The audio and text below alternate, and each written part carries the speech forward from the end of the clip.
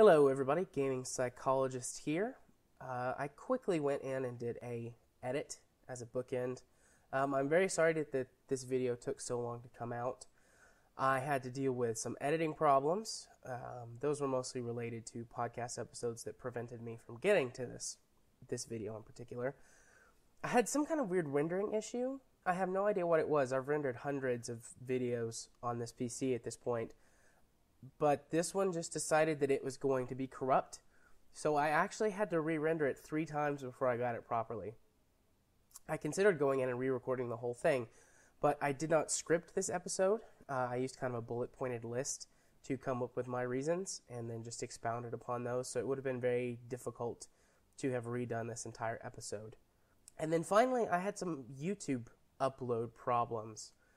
I have no idea what happened when I actually tried to upload this video. I think YouTube was just having problems itself, because I had the same thing with when I tried to upload during the same time frame the last episode of Video Game Logic podcast, and I had to upload it twice before it processed through properly. So I don't know what was up with that, but here we are. Why I love EVE Online. So without further ado, I shall return you back to the original recording.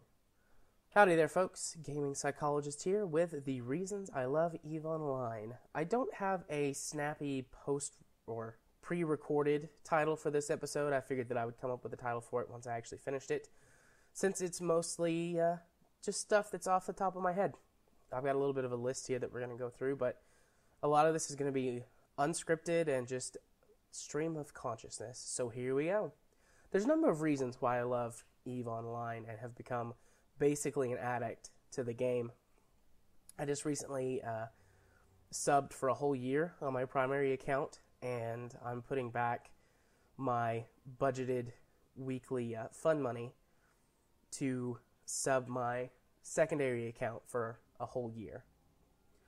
And that works out to be about $250 that I will be putting into EVE. That doesn't include any Plex that I have bought or will buy, which Plex stands for Pilot's License Extension. It's a way that you can pay for your game time in-game by buying it with in-game currency, or it's just a different way to pay for your game time outside of game, or it's a way to fund stuff in-game. For example, you buy it outside of game with real money, then sell it on the marketplace in-game and get tons of in-game money. So it's a great way to get startup capital for yourself if you don't have the time to invest into building up your first billion ISK, so that you can actually start doing some real, I wouldn't say in-game content, but some real big content.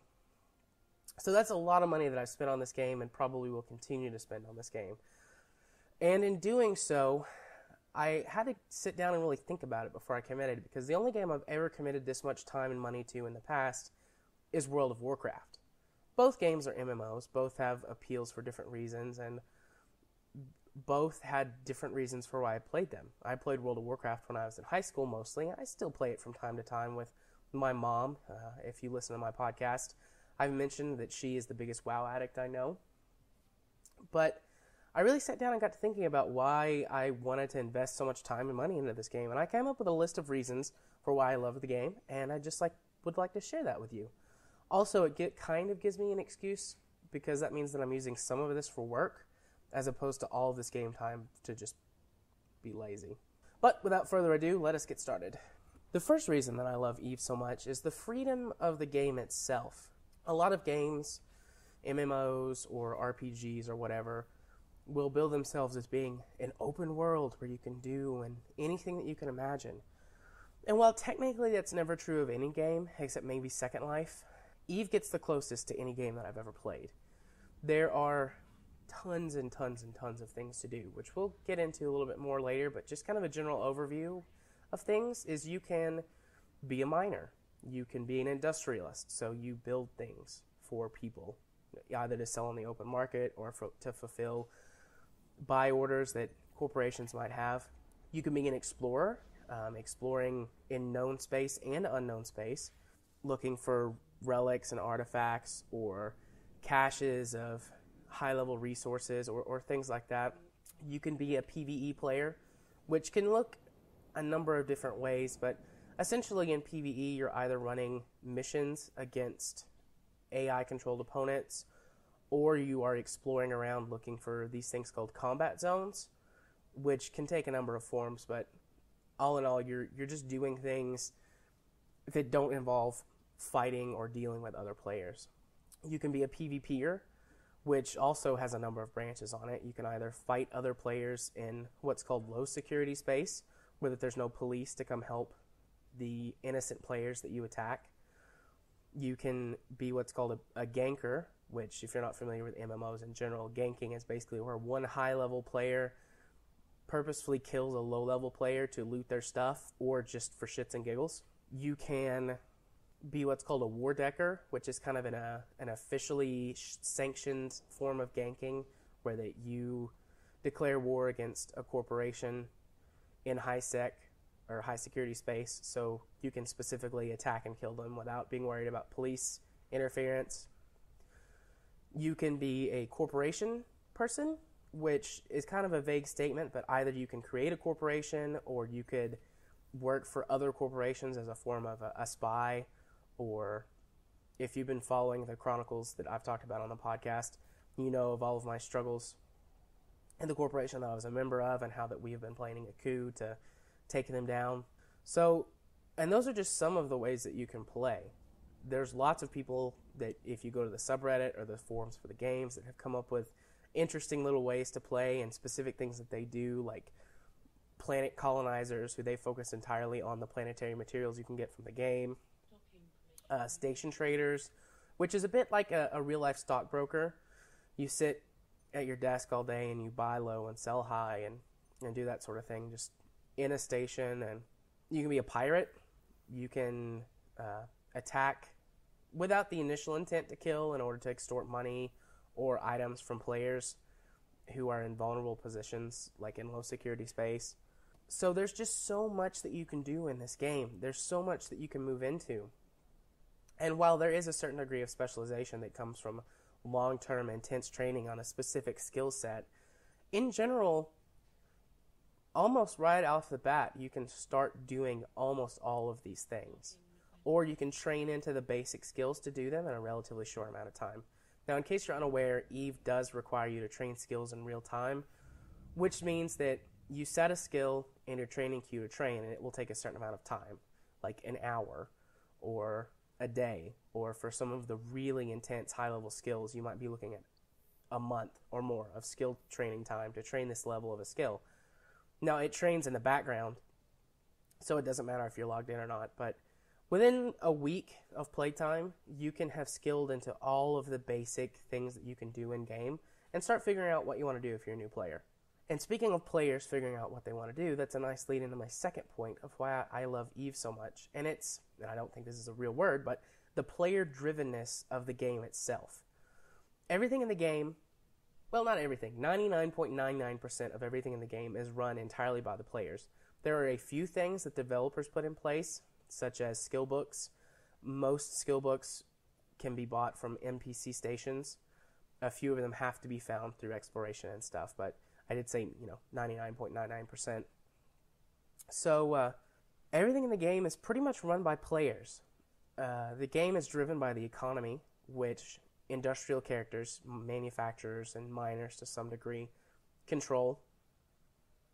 If you buy anything, except for a few specific parts that you can receive as drops from NPCs, it was built by a player.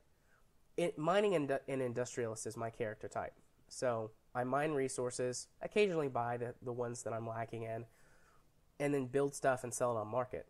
I sell ships and ship equipment like guns and mining lasers and drones and a number of other things. And if I didn't do that, if there weren't, hundreds, thousands of players who didn't do that, the game would be a very dry place to be, because you could only use the bare level of equipment that you get from NPCs and the occasional special ship that you receive as a mission reward. And the game would be a boring place. Thankfully, there are lots of people like me who like to do that and who like to drive the economy, but this level of player interaction and player control extends to other realms of the game. There are player alliances, which are groups of corporations that band together in order to control nullsec space. And nullsec space is kind of the unexplored area of space where that there are no NPCs outside of pirates. There's no Empire control in those systems. So everything there is 100% run by the players. Stations that are built by the players. Ships that are built by the players. So on and so forth. And these are huge swaths of space. You can go look at maps online that show you, how many of the 6,000 or 7,000 systems that are in the game are controlled by player corporations and player alliances. And there's quite a few. It's something like, last time I checked, 40 or 50% of the space in the game is controlled by players, with another 25 or 30% controlled by NPCs, and then the rest is kind of lawless space. But that level of player control, as far as I know, is not present in any other game. The players are literally shaping the political sphere of the game, and there are political wars that come up. EVE Online is famous for having these huge publicized battles where people lose thousands, tens of thousands of dollars in real-world money if you convert the loss in the game, since they have Plex, which, like I said, bought for real money, can be sold for in-game currency. If you convert that back, you can see how much money and time was lost when these wars happen. And that's all player-driven, by player politics. The last great war was started by one alliance taxing another alliance too much. And they got into a huge 1,000-plus player war, which was mostly decided by the outcome of one battle. But still, it's just amazing to see these things happen when they don't happen in other games. And all of that is really down to a lack of GM babysitting, which is another thing that I love about the game. In most games, if somebody steals all of your stuff or ganks you repeatedly, you complain and actions are taken to protect you and players like you going forward. Or perhaps you'll receive compensation, like, oh, those players were really mean to you. We don't want that to happen here. But in EVE Online, that doesn't happen. If you complain about that, someone goes, so? You should have been more careful with who you were trusting, or where you were going, or you should have paid more attention. And the GMs are like, yeah, that really sucks for you. Better luck next time. And as much as that sometimes can suck, I think that this game wouldn't be not even half as good if the GMs were constantly babysitting. Let's take a walk back in time in EVE Online. And this was from before I played, but I'm aware of this situation. There used to be an alliance called Band of Brothers. And at the time, they were the largest alliance in the game. They controlled dozens, perhaps even into the hundreds of nullsec systems. Huge, thriving alliance. Of course, when you're at the top, everyone wants to knock you down, but no one could take them down on military might alone. They had just too much territory, too many resources, all that sort of thing. So, a rival alliance sent in a spy, and this spy worked diligently for, I don't know how long, months, probably. We're not sure, and there's conflicting reports, but he spent a long time gaining the trust of the alliance. And one day, he had a high enough rank where that he could make alliance-level decisions. And in the span of less than 5 minutes, this one player took down the biggest alliance at the time in EVE history by hitting one button. Disband alliance, and then disband corporation. So I guess 2 buttons. And in other games, players would have complained.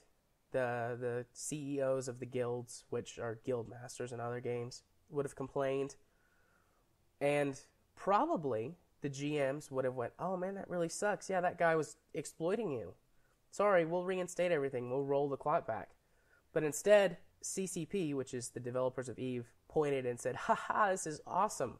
Players are doing exactly what we want them to do. Whatever they want. And overnight, the landscape changed, and those changes are still being felt to this day. It basically led to the rise of the Goon Squad, which is still a powerful alliance today, and this has been 5 or 6 years ago. So the lack of GM babysitting allows players to really explore the darker side of what they can do, and that makes the game a lot more interesting for it. Going beyond gameplay, though, going beyond game mechanics, we get to the lore and science behind the EVE universe, which I love. I'm a huge lore nerd. And I've spent hours and hours reading the chronicles, the EVE chronicles and the lexicon, and have scoured the wikis for information on the history of the game. And there's so much behind it. There is a storyline in the game that you can follow, there's actually a few storylines in the game that you can follow. And all of this lore is discoverable in-game, but it's all listed outside the game.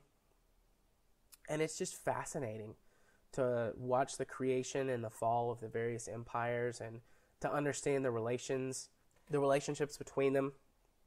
There's a specific tab you can go look at on your character sheet, which is your relations with various factions in the game.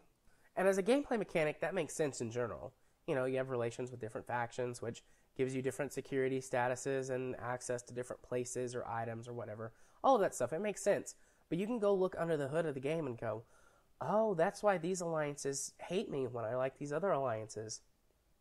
And it's just a brilliant, beautiful backdrop of information that doesn't affect gameplay if you don't know it, but adds so much to the richness and the deepness of this world, which on the outside just looks like cool-looking spaceships fighting each other. And then there's the science under the hood. And EVE is a science fiction game, but the difference in science fiction and science fantasy, which a lot of people don't realize this, is that science fiction is at least based on real technology and projections of where real technology could go. We have evidence, even now, that the creation of a warp bubble is possible. You can go look it up. There's been some science or some testing that's been done on creating Star Trek-like warp bubbles, and they've proven that they can be created in small scale in a vacuum. So the warp drive, which functions in EVE based on a warp bubble, is possible, theoretically, at least until proven otherwise. There are some fantasy aspects of the game, such as visible spectrum lasers and stuff like that, but mostly, a lot of the ships use either projectile weapons, just kind of futuristic versions with specific ammo types, or railgun technology, which is real. Railguns actually exist today. Just they're in small testing facilities trying to figure out the best ways to use them and what they can be used for. But a railgun is a real thing. These ships use standard ion propulsion drives, which they've been ramped up. But an ion drive is a real thing that's existed for a long time. Go look at satellites that are used by space agencies, NASA in particular, for long-range missions and things like that. They use an ion drive. And much of the technology is based on real-world stuff, and you can see the connections to it. Even things that seem completely far-fetched, like faster-than-light communication and stuff like that, you can go look up some of the real science behind ideas of like quantum entanglement and stuff like that. And they're all theories that have been, to at least some extent, tested or proven with math. Prototypes in some cases where they do exist, but it's all based in real-world stuff, and just that lends that extra bit of goodness to it. Like, I would be okay if there were aliens and space lasers and all this ridiculous stuff. Kind of like Elite Dangerous. A lot of stuff from Elite Dangerous is just made up. And it sounds and looks cool. Or I should say the Elite games in general. But EVE isn't like that. I mean, sure, there's a few things that seem a little far-fetched, but probably 95% of the tech and lore in the game is based around real-world science. Just, what if this real-world science turned out to work this way? And I love that. And all of that really adds up to my favorite thing about the game, is just how cool it is. I know a lot of people refer to EVE as spreadsheet simulator. I'm guilty of doing that myself. But there's so much more to the game than just staring at spreadsheets and figuring out where the most efficient place to mine is or the most efficient thing to build is. Just some days I just go out and I explore.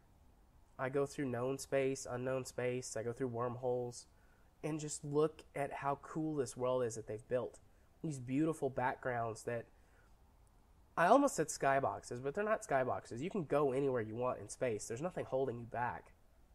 The quickest way to get from point A to point B is through a jump gate or by warping directly to a station or a body or whatever. But you can just point your ship in a direction, hit your micro warp drive, and speed away at, thousands of meters a second, and just go check out anything that you see. And sometimes you stumble upon some really neat stuff out there. Occasionally you stumble upon something in what's called dead space, which is just areas of space where that you don't think that there's anything. It might have a scannable location that if you were doing some exploration, you might find something. But you can just wander out there if you want. Go find it. Sometimes you stumble upon stuff that has been left by another player that you could only scan down using specific probes. But every once in a while it happens. You'll run across a wreck or a ship that's just sitting out there. And you'll think to yourself, well, I wonder what happened here. Because aside from containers and wrecks, which do disappear eventually, other objects that players leave in the world will stay there for a long time. I want to say it's 30 days for most objects that are left in space by players, aside from containers and wrecks, which I think they disappear within 2 hours. But sometimes you'll just stumble upon stuff, and you're like, wow, what is this doing out here? Where's it from, and what's its purpose? And it's just so cool to just wander out into the middle of nowhere and just see what you can find. Plus, like I said, it's beautiful. It's gorgeous. I play Eve on, how many PCs am I up to now? 4 different PCs. And even on the lowest graphic settings, on my crappy rendering PC, which has got a lot of processing horsepower, but not a lot of graphical processing power, the suns and the stars and the detail on the asteroids and planets and ships are still head and shoulders above of almost anything that I've seen. I just cannot express how wonderful this game looks in its current state and how fun it is and how wondrous it can be. And I know I sound like I'm a little infatuated, and maybe that's just the Eve addict in me talking, but every time I log into this game, no matter what it is that I'm doing, I find myself enjoying the game in new ways all the time. I still enjoy mining, I still enjoy production, I do enjoy exploring. Not as much of a fighter. It can be fun, but it's not what I like to spend most of my time doing. But every day I log in and I find a new reason to enjoy the game, or I revisit a reason that I haven't spent some time with in a while. And every time I just go, man, I am enjoying this so much. I've had a couple of friends join the game to play with me, like friends that I know from the real world. I've met a lot of cool people in the game already, and as I continue to play, I'm sure I'll meet more. But if you have any interest in playing Eve, sign up for the 2-week free trial. Actually, message me first, either on Twitter or in a comment on this video or in a letter to VGL Podcast. Tell me you want to play. Tell me why you want to play, and let me send you an invite, because if you get invites from players, you get a 3-week trial as opposed to a 2-week trial. And just come play with me. I'll invite you to my fleet or to my corporation and help train you in the difficult aspects in playing the game for the first time. And let's have a blast together. And if you like the game, I'll give you some startup cash. I'll give you some ships, and we can fly away and explore the stars together. I think that wraps up this gushing video of over Eve Online, which at this point is at about 23 minutes. Editing may cut that down a little bit. I hope you've enjoyed the video. I hope you have enjoyed the pretty backdrops of the Eve footage that is going to be behind it. It's going to be some random footage that I record. And I hope to see you again next time. Until then, Gaming Psychologist, signing off.